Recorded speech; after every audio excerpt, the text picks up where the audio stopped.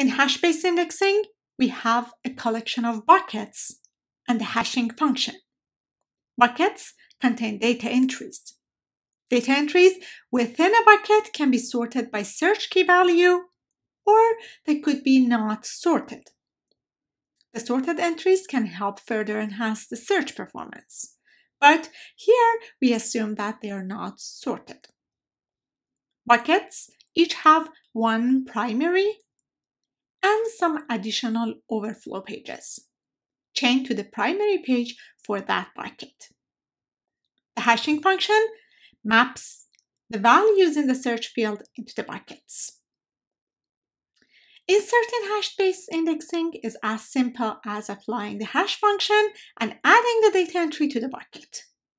If there is no space for a new entry in the bucket, we allocate a new overflow page and put the data entry on that new page and add the page to the overflow chain of the bucket. To perform a delete of a data entry in hash-based indexing, we apply the hashing function to identify the correct bucket, locate the data entry by searching within the bucket, and we remove it. If the data entry is the last one within an overflow page, we remove that overflow page. The figure shows hash-based indexing with two hash functions. The data is sorted in a file hashed on age. Applying the hash function on age field identifies the page that the record belongs to.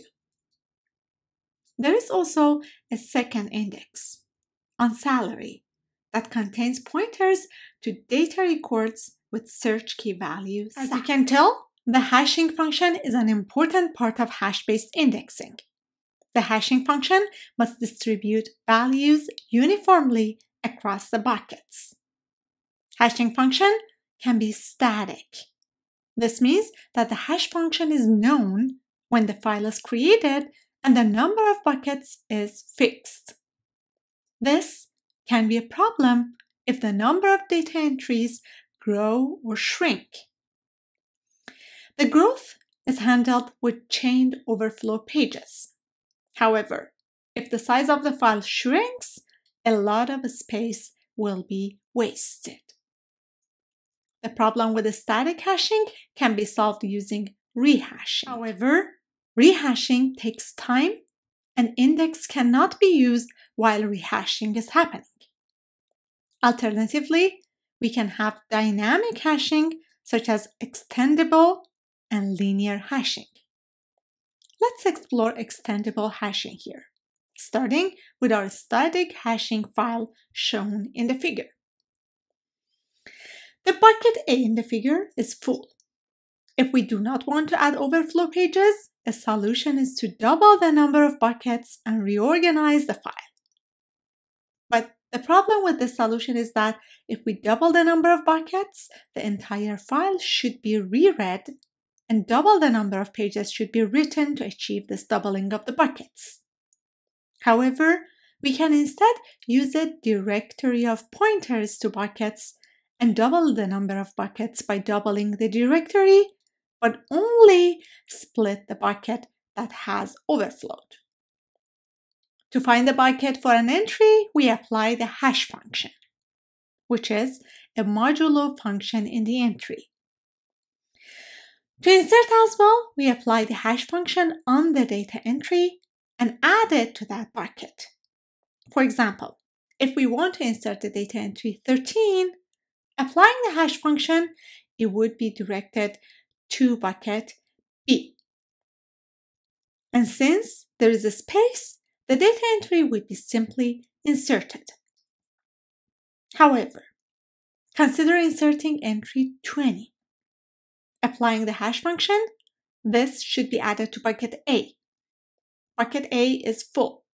Therefore, we need to split the bucket and redistribute the contents of bucket A. Before seeing the results of the operation, I just want to mention two numbers in the current situation of the buckets. Global depth, which is 2 here, and local depth, which is also 2 for all of the buckets. Global depth of the hashed file indicates the D last bits of a binary number, with D being 2 here, and is kept as part of the header of the file.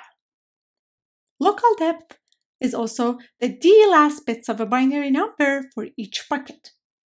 If a bucket whose local depth is equal to the global depth is split, the directory must be doubled. Going back to our example of inserting 20 to bucket A, and the split operation that we are expecting since these two numbers are both 2 and therefore equal. Let's see what happens. To add entry 20 to full bucket A, we split the bucket, add bucket A2, and update the size of the directory to double the previous size. This increases the global depth to 3. This means that we need 3 bits to differentiate buckets. Note that many buckets will correspond to 2 of the directory elements and therefore have 2 pointers. However, those that use the doubling of the directory, which are bucket A and A2, will use all the 3 bits to map to the right bucket. After this, if buckets B, C, and D need a splitting, since their local depth is not equal to global depth, splitting can happen without doubling the directory. By just adding the new bucket and using the directory elements accordingly.